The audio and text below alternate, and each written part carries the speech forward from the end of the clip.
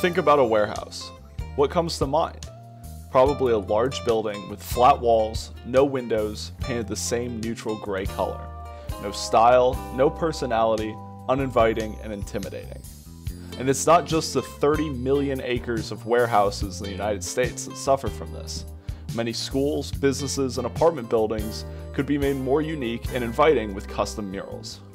Millions of people go to school and work in these blank, dreary buildings every single day. However, custom murals can be very expensive and impractical on a large scale. This is the challenge that we tackled: large-scale, autonomous mural painting. With Ross, we can paint custom, 8-color murals on any vertical wall. Our process starts in Python.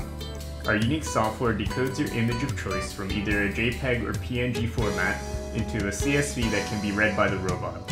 While the robot can only paint a fixed 8 dots per foot, we are able to adjust the dimensions of the mural to fit any size wall.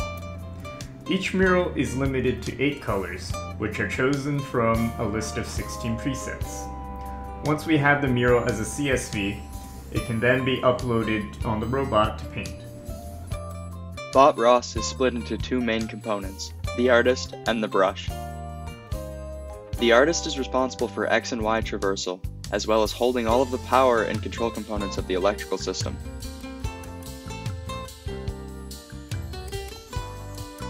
The brush handles changing the active paint color and applying paint to the canvas.